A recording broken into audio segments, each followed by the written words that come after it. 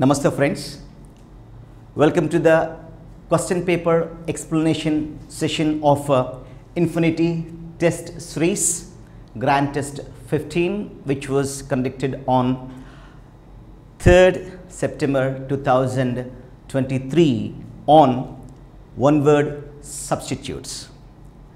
My friends, vocabulary part lo manakunnatuvanti synonyms కానీ antonyms కానీ homonyms, homophones, homographs and one word substitutes ఇవన్నీ కూడా మనకు vocabulary part లో ఉన్నాయి. అండ్ 1 or 2 questions ఖచ్చితంగా మనకు vocabulary part మీద వచ్చేటువంటి ఛాన్స్ అయితే ఉంది. సో ఇది కూడాను మనకు సిలబస్లో ఉండమనేటువంటిది ఇట్ ఈస్ ప్యూర్లీ లక్ అనే చెప్పాలి. ఎందుకంటే మినిమం ఎఫర్ట్ తోటి we can easily grab the marks. So ఆ ఏరియాలో ఉన్నటువంటి ఈ పార్ట్స్ అన్నిటిని కూడాను మీరు రెగ్యులర్గా చూసుకున్నట్లయితే we can easily pick up the correct answer from the given options. Okay, right. So one word substitutes ఒక లెంగ్దీ గ్రూప్ ఆఫ్ వర్డ్స్ ప్లేస్లో మనం యూజ్ చేసేటువంటి ఒక సింగిల్ వర్డ్, ఒక one word, that is nothing but one word substitute. I mean you replace that group of words with a single word. Okay, ఇవన్నీ కూడాను మనకు ఎక్కువగా present 10th class textbook లో unit 1 and unit 4 and unit 5 ఈ 3 యూనిట్స్లో కూడాను మనకు one word substitutes కనిపిస్తాయి. చాలా తక్కువ మాత్రమే ఉన్నాయి, very very minimum in number. Unit 1లో చూసినట్లయితే మీరు పేజ్ నెంబర్ 28 నుంచి 30 వరకు, అలాగే యూనిట్ 4లో మీరు చూసినట్లయితే పేజ్ నెంబర్ 121, అలాగే యూనిట్ 5లో మీరు చూసినట్లయితే పేజ్ నెంబర్ 158 టు 159 అంతే. సో ఈ 6 పేజెస్ మీద కనుక మీరు mind చేయగలిగినట్లయితే if any question appears from this section you can easily answer it. Okay, కనుక 10th క్లాస్లో ఉన్నటువంటి ఈ 3 పార్ట్స్, ఈ 6 పేజెస్ మీద మీరు మైండ్ చేయండి. That's it for that. ఎందుకంటే ఇంతవరకు మనం ప్రీవియస్ క్వశ్చన్ పేపర్స్ చూసినట్లయితే ఎక్కడో కూడాను వీటి మీద ఇచ్చినటువంటి క్వశ్చన్ ఆ 6 పేజెస్ దాటి ఇవ్వలేదు. సో ఈ వన్ వర్డ్ సబ్స్టిట్యూట్స్ వరకు మాత్రము మనము ఆ 10th క్లాస్లో ఉన్నటువంటి వాటిని చదువుకుంటే that is enough. Okay, right. Let us move to the question paper. The first question is, he became the pioneer of India's software industry. He became the pioneer of India's software industry. India software industry ki atanu oka pioneer ayyadu. The word pioneer in the above sentence means, mari pioneer అనేటువంటి ఈ యొక్క word ki meaning ఏంటి? Okay, let us see the options. Number 1, a person who bought software from a company, ఏదైనా company నుంచి కాస్త software కొనేటువంటి వ్యక్తి. And A person who got a job in a software industry, software ఇండస్ట్రీలో కాస్త ఉద్యోగం సంపాదించినటువంటి వ్యక్తి. And third one, A person who last his life for knowledge, జ్ఞానం కోసం తన యొక్క ప్రాణాన్ని పోగొట్టుకున్న వ్యక్తి. And the fourth option is a person who is the first one to develop a particular area of knowledge, ఒక ఏరియా ఆఫ్ ఒక విషయంలో కాస్త ముందుగా ఆ విషయాన్ని తెలుసుకున్న వ్యక్తి, దాన్ని బాగా డెవలప్ చేసినటువంటి వ్యక్తి. ఈ 4. So this is a clear, we have a clear answer for this question.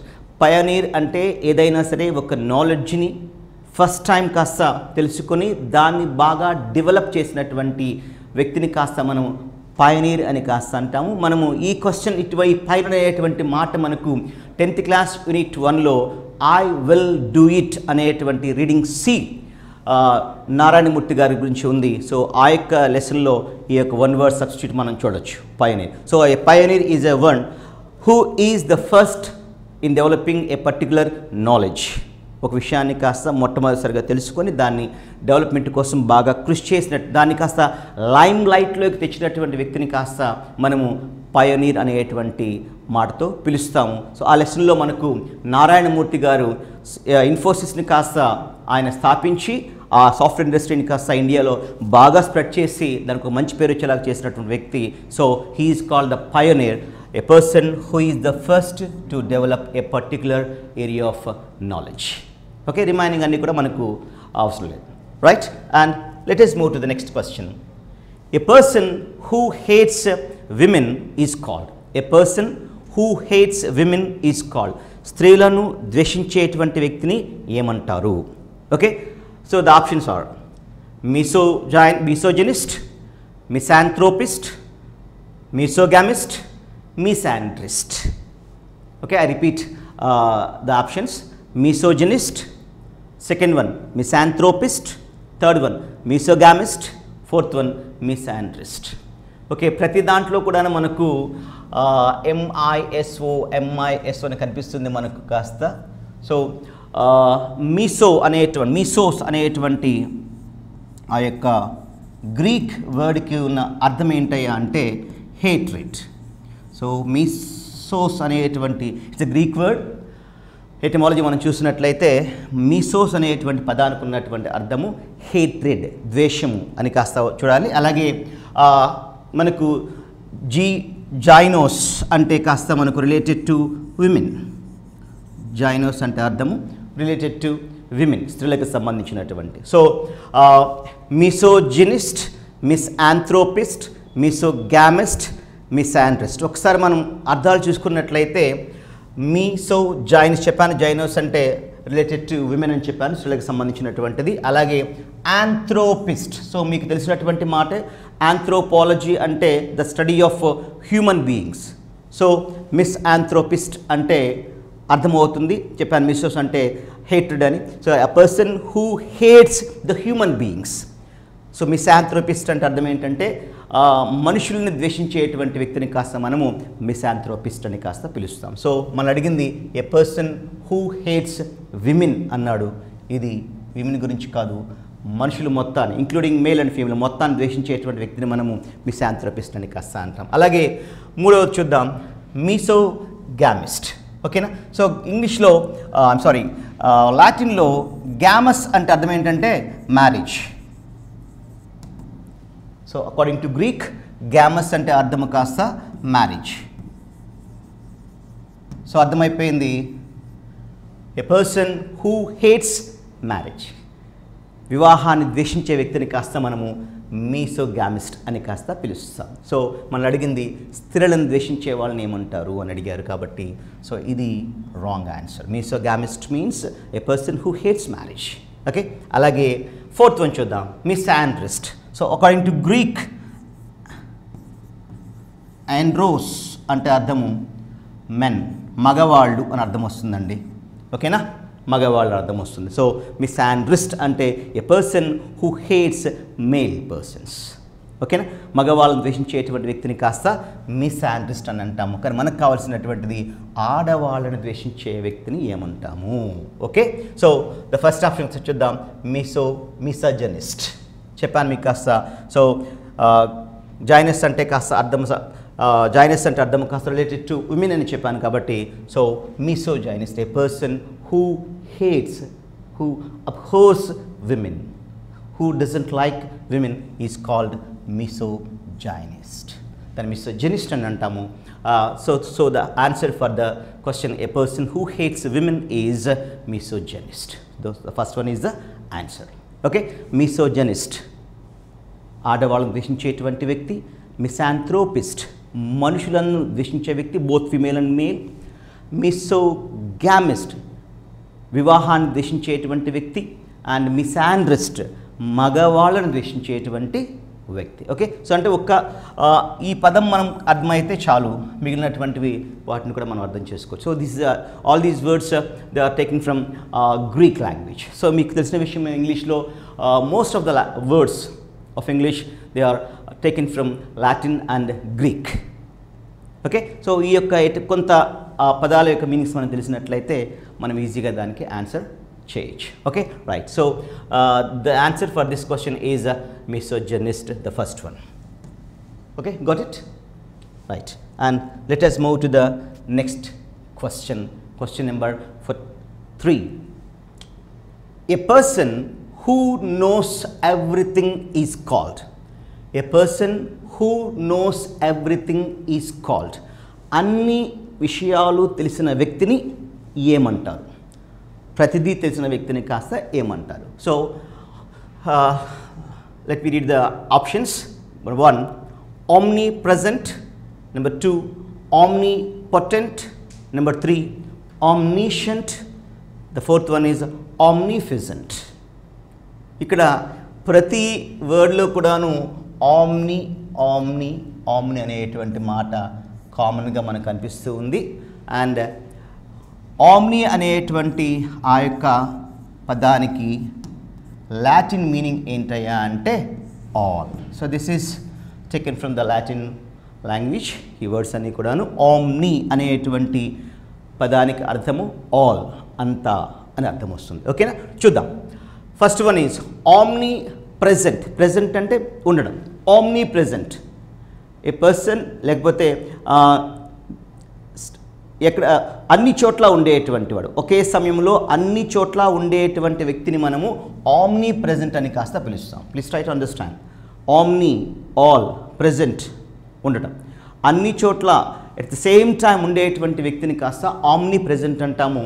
దానికి మనం తెలుగులో సర్వాంతర్యామి, తెలుగులో దానికి కాస్త మనము సర్వాంతర్యామి, అన్ని చోట్ల ఉండేటువంటి వాడు ఒకే సమయంలో కాస్త. సో మనకు కావాల్సినటువంటి క్వశ్చన్ ఏంటంటే అన్ని విషయాలు తెలిసినటువంటి వాడు, ఇక్కడ మాట కాస్త అన్ని చోట్ల ఒకే కాలంలో ఉండే వ్యక్తిని మనము ఆమ్ని ప్రెజెంట్ అని కాస్త అంటాం. So first option is wrong. Second one omni potent. Potent, పొటెన్షియల్కి short form. Potent means capacity, ability, strength.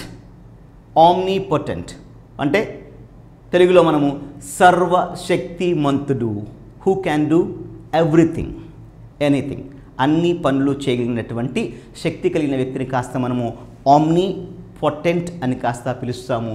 But మనకు కావాల్సిన క్వశ్చన్ హూ నోస్ ఎవ్రీథింగ్, అన్ని విషయాలు తెలిసినటువంటి వ్యక్తి. కాబట్టి second option is also wrong. And let us move to the fourth one, that is omnipresent. Omnipresent, omnipresent అంటే who can create all, అన్నింటినీ సృష్టించగలిగినటువంటి వాడు. ఓకేనా, అన్నిటినీ సృష్టించగలిగినటువంటి వాడు. Who can create everything, who can create all. Okay, సర్వ సృష్టికర్త అని కాస్త మనం అంటూ ఉంటాం దేవుడిని కాస్త. అలాగా దిస్ ఈజ్ omnipresent. సో ఇది కూడాను మనకు wrong. And third one is omniscient. So who knows everything అన్నాడు, ఆల్, ఆమ్ని అంటే ఆల్ అనుకున్నాం. omniscient, సైన్స్ అనేటువంటి మాట మీకు తెలుసు. సైన్స్ అంటే నాలెడ్జ్. ఓకే, సైన్స్ అనేటువంటి మాటకున్నటువంటి అర్థం కాస్త knowledge. And omniscient, okay, who has all kinds of knowledge, who knows everything, ప్రతి విషయము తెలిసినటువంటి వ్యక్తి. సర్వజ్ఞాని, who knows everything. Okay, so the answer for this question, a person who knows everything is called omniscient. Okay, omni అనే పదానికి ఉన్నటువంటి Latin పదానికి ఉన్న అర్థం ఆల్. సో ఆమ్ని ప్రెజెంట్, అన్ని చోట్ల ఒకే కాలంలో ఉండేవాడు. ఆమ్నిపొటెంట్, అన్ని పనులు చేయగలిగినటువంటి వాడు, సర్వశక్తిమంతుడు. ఆమ్నిషియంట్, సర్వజ్ఞాని, అన్ని విషయాలు తెలిసినటువంటి వాడు. అండ్ ఆమ్నిప్రెజెంట్, అన్నిటినీ సృష్టించగలిగినటువంటి వాడు, సర్వ సృష్టికర్త. Okay, let us move to the next question. A person who is above 70 years is called. 70 సంవత్సరాలు దాటినటువంటి వ్యక్తిని మనం ఇంగ్లీష్లో ఏమంటాము? ఓకే, 70 years దాటినటువంటి వ్యక్తిని కాస్త ఏమంటాం? మనకు కొంత సెగ్రిగేషన్ మనకుంది, మీకు తెలిసిన విషయమే. Okay, let us see the options. First one, centenarian. Second one, septuagenarian. Third one, octogenarian. Fourth one, nonagenarian. కొంచెం మనం ఆలోచిస్తే కొన్ని ఒక పదం మనకు ఆల్రెడీ మీకు తెలిసిన విషయమే. Okay, సెంటెనేరియన్, century. సెంచరీ అంటే 100. సో 100 years కంటే దాటినటువంటి వ్యక్తిని కాస్త మనము సెంటినేరియన్ అని పిలుస్తాము. సెంచురీ అన్నమాట మేము బాగా తెలిసిన విషయమే. So first one is wrong. మనకు కావాల్సింది 70. సో అబౌవ్ 70 వ్యక్తిని కాస్త మనం ఏమని పిలవాలి? ఓకేనా. And second one సెప్చువజెనేరియన్, and third one is ఆక్టోజెనేరియన్, and fourth one is నానోజెనేరియన్, right. So సెప్టోజెనేరియన్ మీకు అందరికీ తెలిసిన విషయం, హెక్సా అని, ఓకే, న్యూ పెంటా అని ఇలా వరుసగా మీకు వస్తాయి కదా సైన్స్లో కాస్త అలాగా. సో అబౌవ్ 17 కాస్త మనము సెప్చువజెనేరియన్ అని కాస్త పిలుస్తాం. అబౌవ్ 70 years ఉన్నటువంటి వ్యక్తిని మనము septa. Okay, this is correct answer. And let us see the other also. So మూడవది ఆక్టోజెనేరియన్. ఆక్టో అంటే 8. సో 80+ ఉన్నటువంటి వాళ్ళని కాస్త ఆక్టోజెనేరియన్ పర్సన్స్ అంటాము. So wrong. అండ్ నోనాజెనేరియన్, 9 అని గుర్తుపెట్టుకుంటే నోనా, above 90 years. Okay, above 100 years అయితేనేమో సెంటెనేరియన్ అంటాం, అబౌవ్ 70 years అయితేనేమో సెప్చువజెనేరియన్ అంటాం, అబౌవ్ 80 years అయితేనేమో ఆక్టోజెనేరియన్ అంటాం, అబౌవ్ 90 years అయితేనేమో నోనాజెనేరియన్ అని కాస్త మనము పిలుస్తాం. Okay, right. And let's move to the next question. India's ex-Prime Minister Sri P.V. Narasimha Rao is a versatile person.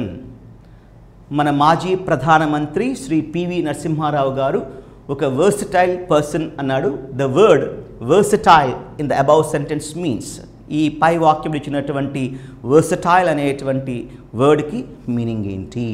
Okay, let me read the options. Number 1, a person who can do anything for money. A person who can do anything for money.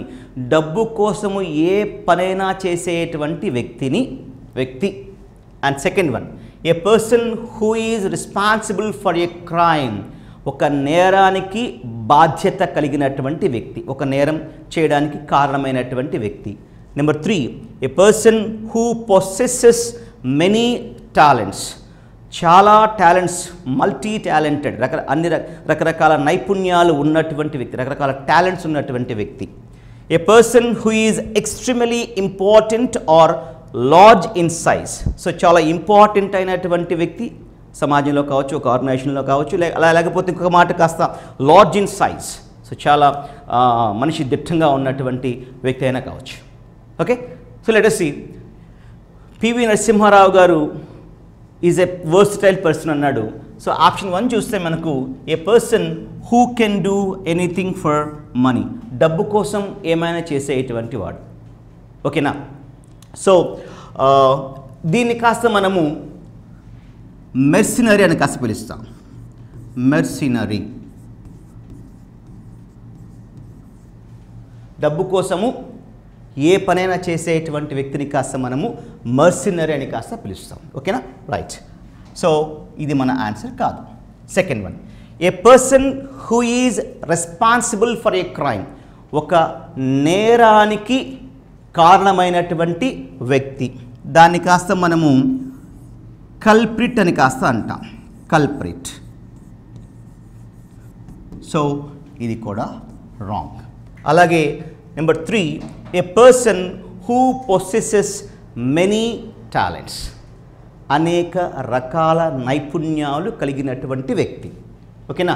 చూడండి, versatile అంటే అర్థం ఏంటయ్యా అంటే same third one మనకు answer కాస్త. PV Narasimha Rao గారు, he's diplomat, రాజనీతిజ్ఞుడిగా ఉన్నారు ఆయన కాస్త.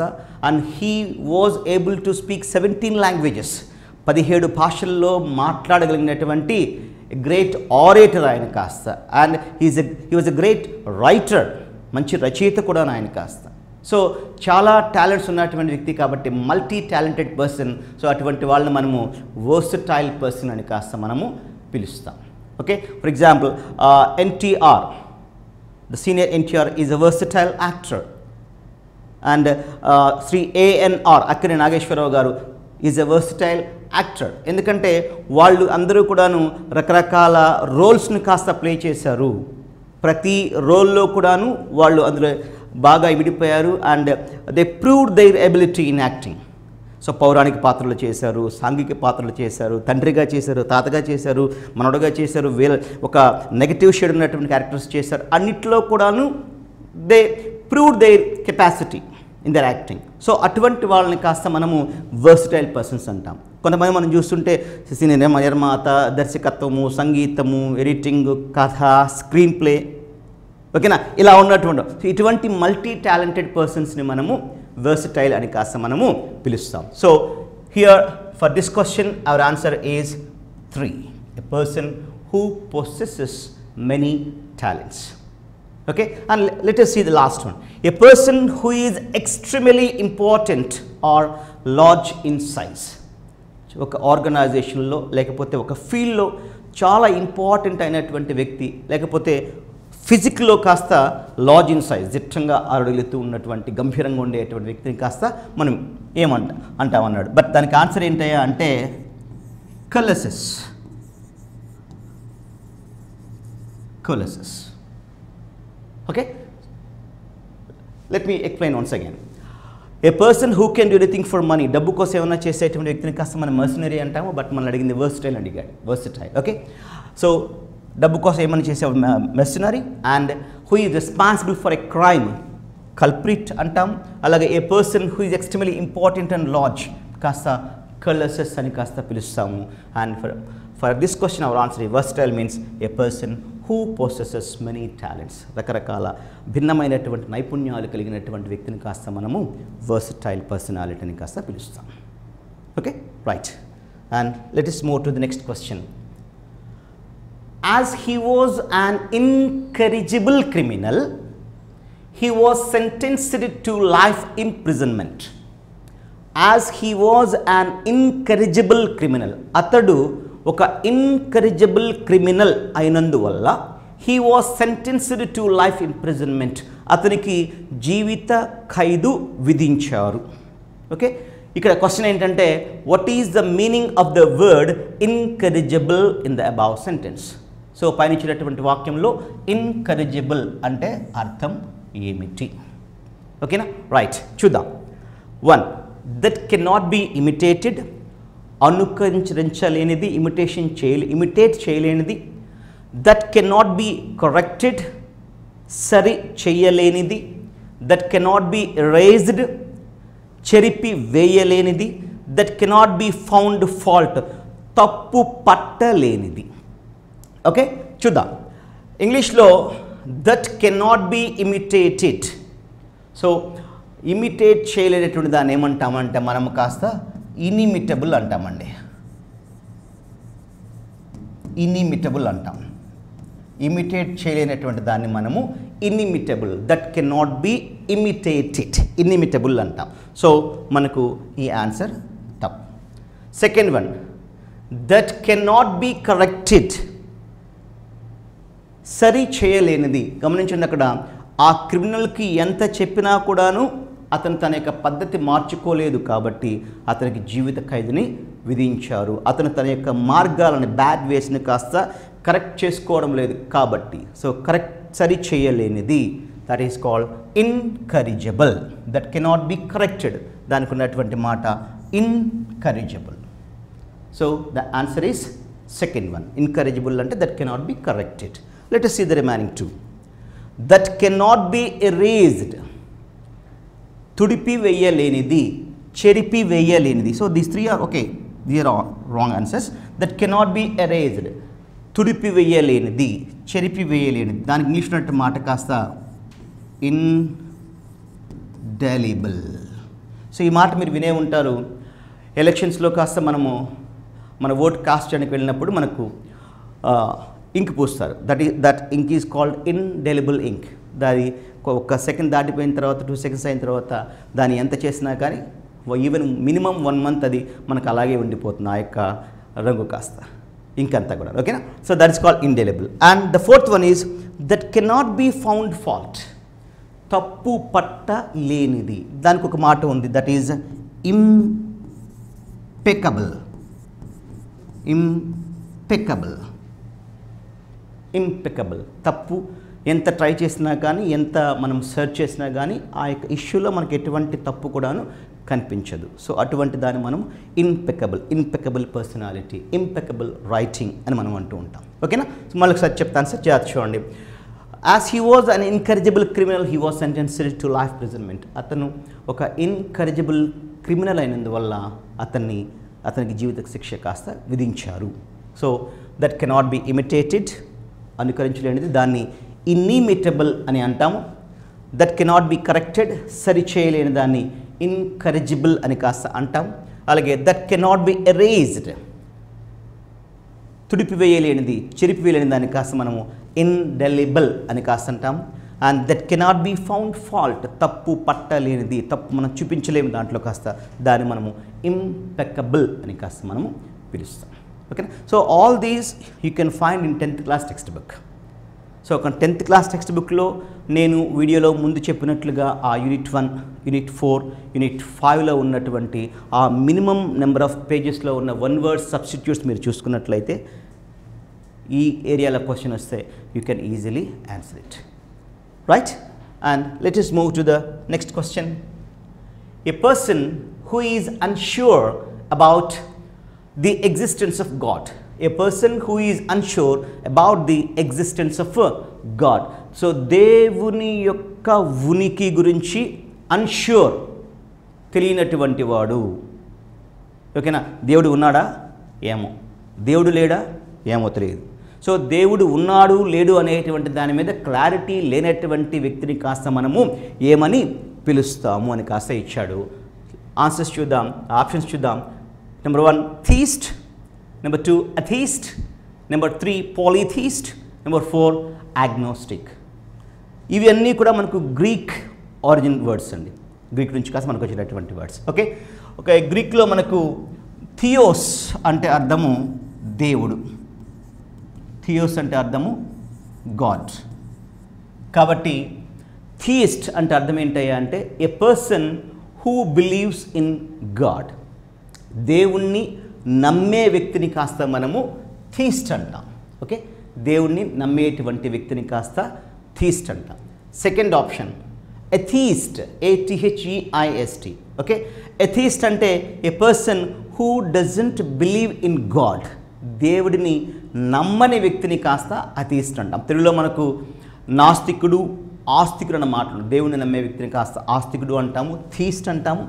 దేవుడిని నమ్మని వ్యక్తిని అథీస్ట్, నాస్తికుడు అని కాస్త మనం అంటాం. ఇక థర్డ్ ఆప్షన్ పాలీథీస్ట్.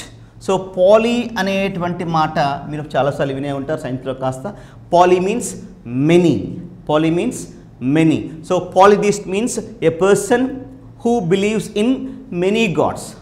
ఒక్క దేవుడు అని కాకుండా చాలామంది దేవుళ్ళని నమ్మేటువంటి వ్యక్తిని కాస్త మనము పాలీథీస్ట్ అని పిలుస్తాం. ఓకేనా? సో అథీస్ట్ అంటే దేవుని నమ్మేటువంటి వాడు, ఏ దేవుడైనా సరే. సో అథీస్ట్ అంటే దేవుడినే నమ్మనటువంటి వాడు, దేవుడు లేడు అని నమ్మేటువంటి వాడు. దేవుడు ఉన్నాడని నమ్మేటువంటి వాడు థీస్ట్, దేవుడు లేడని నమ్మేటువంటి వాడు అథీస్ట్, చాలామంది దేవుళ్ళు ఉన్నారు అనేటువంటి వాడు పాలీథీస్ట్. And the fourth option is agnostics. Agnostic. So agnostic means who is a person who is unsure about the existence of God.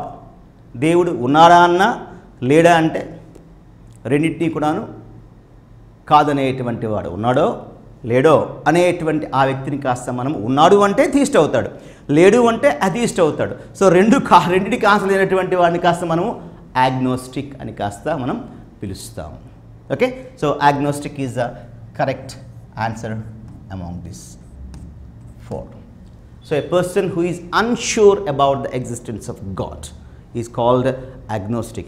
A person who is sure about the existence of God is called theist. Who is completely not sure, ledu అనేటువంటి వాడు atheist. There are many gods అనేటువంటి వాడు polytheist. No, I don't know whether God does exist or not అనేటువంటి వాడు agnostic అవుతాడు. Okay, ఇవన్నీ కూడా Greek originated words. Right, and let's move to the next question. 48. The study of ants is called. The study of ants is called. My friends, మీరు biology చేసేటప్పుడు మీకు ఇటువంటి చాలా వస్తూ ఉంటాయి. ఈ కార్డేట్స్ అని, నాన్ కార్డేట్స్ అనేటువంటి సంబంధించినటువంటివన్నీ కూడాను.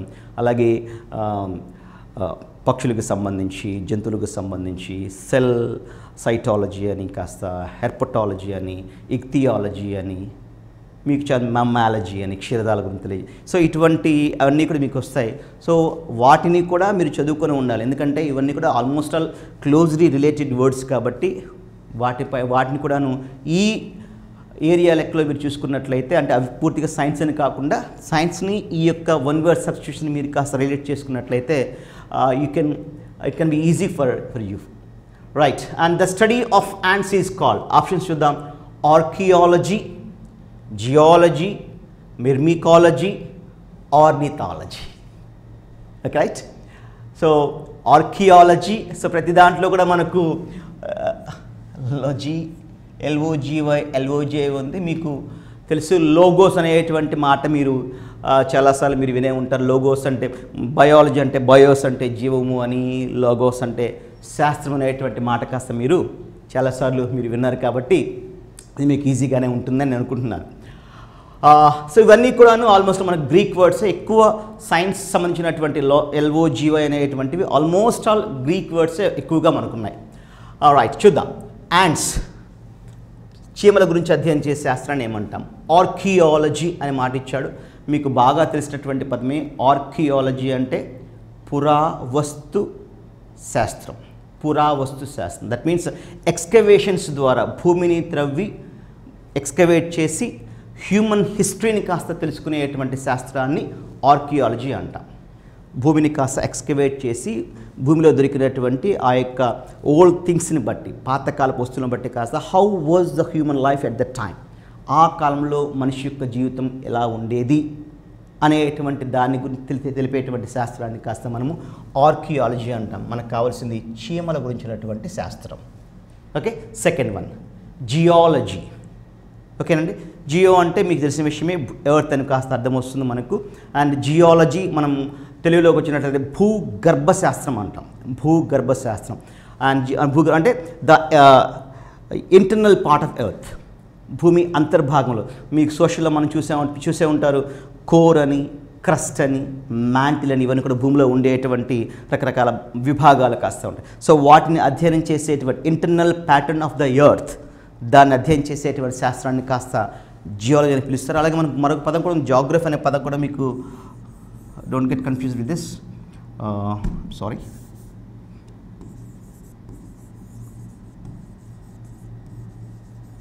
So Geography is different from geology, మీకు ఐడియా ఉండే ఉంటుంది. జియాలజీ అంటే ఇంటర్నల్ పార్ట్కి సంబంధించినటువంటిది, జియోగ్రఫీ అనేది ఎక్స్టర్నల్ పార్ట్కి సంబంధించినటువంటిది, అండ్ టోపోగ్రఫీకి సంబంధించినటువంటిది, క్లైమాటిక్ కండిషన్కి సంబంధించినటువంటిది అంతా కూడాను జియోగ్రఫీ. అంటే ప్యూర్లీ చెప్పాలంటే that is internal, that is external. Okay, right, only for sake of the information.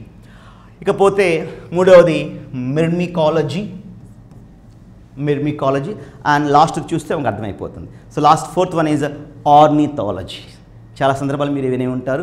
Ornithology is the science of birds, పక్షులను అధ్యయనం చేసేటువంటి శాస్త్రాన్ని కాస్త మనము ఆర్నిథాలజీ అంటాము. అండ్ డాక్టర్ సలీం అనేటువంటి పేరు మీరు చాలాసార్లు వినే ఉంటారు దానికి సంబంధించి. ఆర్నిథాలజీకి ఫాదర్ ఆఫ్ ఆర్నిథాలజీని అలీ మనం డాక్టర్ సలీం అని చెప్తూ ఉంటాం. So this is, and the third one is myrmecology. So myrmecology, మిర్మికోస్ అంటే అర్థం కాస్త యాంట్స్, కాబట్టి myrmecology is the correct answer. The study of ants is called myrmecology. Archaeology పురావస్తు శాస్త్రము, భూమిలో ఉన్నటువంటి ఎక్స్కవేట్ చేసి వస్తువులను బట్టి హ్యూమన్ లైఫ్ని, హ్యూమన్ హిస్టరీని కాస్త చెప్పేటువంటి దాన్ని కాస్త పురావస్తు శాస్త్రం, ఆర్కియాలజీ అంటాము. జియాలజీ అంటే అర్థం కాస్త the internal pattern of the earth, భూమి యొక్క అంతర్భాగానికి సంబంధించినటువంటి విషయాలు తెలియజేసే శాస్త్రము. And ornithology means the science of birds, పక్షుల అధ్యయన శాస్త్రము. And myrmecology the science of ants.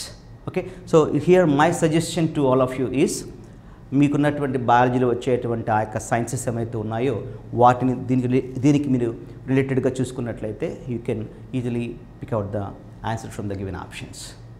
Right, and let's move to the last but one question. A person who believes in solving human problems with the help of reason is called. A person who believes in solving human problems with the help of reason is called. మనుషుల యొక్క సమస్యలను పరిష్కరించేటువంటి విషయంలో reason, కారణాలు ద్వారా so కారణాల ద్వారా దానికి ఉన్నటువంటి ఎగ్జాక్ట్ రీజన్స్ ద్వారా ఆ యొక్క ఒక సమస్యని పరిష్కరించవచ్చు అని నమ్మేటువంటి వ్యక్తిని కాస్త మనం ఏమంటాము అని అడిగాడు. So options are number 1 pragmatist, number 2 rationalist, number 3 dramatist, number 4 psychologist. Okay, చూద్దాం ఒకసారి ఇందులో ఏవి కావో ఈజీగా అర్థమైపోతుంది. మనుషుల యొక్క సమస్యలు అన్నాడు. సో ఇక్కడ మనకు డ్రామాటిస్ట్ అన్న మాట ఉంది. ఏ పర్సన్ హూ రైట్స్ ప్లేస్, నాటకాలు రాసేటువంటి వ్యక్తిని కాస్త మనం డ్రామాటిస్ట్ అని కాస్త పిలుస్తాం. Okay, Shakespeare is the dramatist. Okay, so కాబట్టి ఇక మనకు కావాల్సిన మాట మనుషుల యొక్క సమస్యలను రీజన్స్ కారణంగా దానికి ఏదైతే హేతు ఉంటుందో దాన్ని బట్టి పరిష్కరించవచ్చు అని నమ్మేటువంటి వ్యక్తిని ఏమంటాం. సో ఇది రాంగ్. ఇకపోతే సైకాలజిస్ట్, ఇది కంప్లీట్గా మనిషి యొక్క సైక్ అంటే మనసుకు సంబంధించింది. బట్ ఇక్కడ ఉన్నటువంటి ప్రాబ్లం కాస్త అది కాదు కాబట్టి సైకాలజిస్ట్, మనస్తత్వ శాస్త్రవేత్త అనేది కూడా మనకు రాంగ్ ఆప్షన్. ఇకపోతే 2 ఉన్నాయి, ప్రాగ్మాటిస్ట్ అండ్ రేషనలిస్ట్. 2 మాటలు ఉన్నాయి. సో ప్రాగ్మాటిస్ట్ అంటే అర్థం ఏంటంటే ఏ person who believes in solving problems in a practical వే. గమనించండి, మనకి ఇచ్చినటువంటి క్వశ్చన్లో ప్రాక్టికల్ వే ద్వారా ప్రాబ్లమ్స్ని సాల్వ్ చేయొచ్చు అని నమ్మేటువంటి వ్యక్తిని మనము ప్రాగ్మాటిస్ట్ అంటాం. In a practical way human problems can be solved in practical వే అని నమ్మేటువంటి వ్యక్తిని ప్రాగ్మాటిస్ట్ అంటాము. బట్ ఇక్కడ ప్రాక్టికల్ అనేటువంటి మాట లేదు కనుక option 1 is also wrong. Okay, ఇక మిగిలిపోయింది రేషనలిస్ట్, హేతువాది అని కాస్త అంటాం మనం తెలుగులో, కాస్త రేషనల్, కారణము. So what is exact reason for this dispute, for this problem, ఈ సమస్యకు ఉన్నటువంటి అసలైన సమస్య ఏంటి, మూలం ఏమిటి అని కనుక్కునేటి. అంతే తప్ప ఏదో థీరీస్ని బట్టో బిలీఫ్స్ని బట్టో కాకుండా ఆ సమస్యకు ఉన్నటువంటి ఎగ్జాక్ట్ రీజన్ని బట్టి ఆ సమస్యని పరిష్కరించవచ్చు అనే నమ్మేటువంటి వ్యక్తిని కాస్త మనము రేషనలిస్ట్ అంటాము. సో ఇక్కడ మనకున్న క్లూ ఏంటయ్యా అంటే రీజన్ అన్న మాట కనిపిస్తే రేషనలిస్ట్ ఆన్సర్ అవుతుంది. ప్రాక్టికల్ అనేటువంటి మాట కనిపిస్తే ప్రాగ్మాటిస్ట్ అవుతుంది. ఈ 2 గుర్తుపెట్టుకోండి. ఇచ్చిన క్వశ్చన్లో కాస్త practical way, in practical way, practical అన్న మాట ఉంటే అతను ప్రాగ్మాటిస్ట్ అవుతాడు, రీజన్ అన్న మాట ఉంటే అతను రేషనలిస్ట్ అవుతాడు. Okay, so all these you can find in 10th class English text book. మీరు వాటిని మైండ్ చేస్తే you can answer any question in a very very very easy manner. Right, and let us move to the last question. It's a matching one. Choose the correct matching. ఒకసారి part A చూసుకుందాం. వర్బోస్, అంబిగ్యువస్, టీటోటలర్, స్పెండ్థ్రిఫ్ట్, పాలీగ్లాట్. And part B చూస్తే ఏ person who spends too much, ఎక్కువగా డబ్బులు ఖర్చు పెట్టేటువంటి వాడు. One who uses more words than needed, one who uses more words than needed, అవసరమైనటువంటి వాటికంటే ఎక్కువ పదాలను కాస్త ఉపయోగించేటువంటి, ఎక్కువ మాటలు మాట్లాడేటువంటి వ్యక్తి. C A person who knows many languages, అనేక భాషలు తెలిసినటువంటి వ్యక్తి. D A sentence whose meaning are which meaning is unclear, ఒక సెంటెన్స్ దాని యొక్క జవాబు, దాని యొక్క అర్థం సరిగ్గా అర్థం అంటే ఒక ద్వంద్వార్థం ఇచ్చేటువంటిది కావచ్చు, లేదా సరిగ్గా దాని యొక్క అర్థం అన్క్లియర్గా ఉన్నటువంటి సెంటెన్స్ కావచ్చు. One who అబ్స్టైన్స్ from alcohol, so alcohol ముట్టని వ్యక్తి, ఆల్కహాల్ కాస్త ముట్టని వ్యక్తి. ఆల్కహాల్ తాగే వ్యక్తిని మనము డ్రంకర్డ్ అంటాం, మీకు తెలిసిన విషయం. అది కాస్త తాగని వ్యక్తిని ఏమంటాం ఇక్కడ ఇచ్చినటువంటి మాట కాస్త. సో చూద్దాం ఒకసారి. ఇందులో చాలా క్లియర్గా ఉన్నటువంటిది పాలీ అన్న మాట ఇచ్చాడు. పాలీ అంటే ఆల్రెడీ మనం ముందే ఎగ్జామ్ చెప్పుకున్నాం, మెనీ. పాలీ అంటే many. So glad language, so many languages. You can see this the C a person who knows many languages, అనేక భాషలు తెలిసినటువంటి వ్యక్తిని కాస్త మనము పాలీగ్లాట్ అని కాస్త మనము అంటాము. సో 5వ దానికి ఆన్సర్ కాస్త సి వస్తుంది. సో 5వ దానికి ఆన్సర్ కాస్త సి వస్తుంది. కాబట్టి 1లో సి ఉంది లాస్ట్ వన్, 2nd దాంట్లో సి ఉంది లాస్ట్ వన్, 3rd దాంట్లో సి ఉంది, అండ్ 4thలో సి లేదు. కాబట్టి దీన్ని మనం ఎలిమినేట్ చేసుకోవచ్చు. ఓకే, రిమైనింగ్ చూద్దాం మూడిట్లో కాస్త. అండ్ స్పెండ్ థ్రిఫ్ట్, స్పెండ్ అనే మాట కనిపిస్తుంది. స్పెండ్ అంటే ఖర్చు పెట్టడము అనేటువంటి మాట. సో దానికి సంబంధించి చూద్దాం ఒకసారి. ఆప్షన్ ఏ చూడండి, ఏ person who spends too much, A person who spends too much. So link కనిపిస్తుంది అక్కడ కాస్త. సో 4వ దానికి ఈ చూద్దాం 4కి ఎక్కడ ఏ ఉందో. ఏ, డి ఉంది, ఈ ఉంది. We got the answer. Okay, చూద్దాం మిగిలిన వాటిని ఒకసారి చూద్దాం.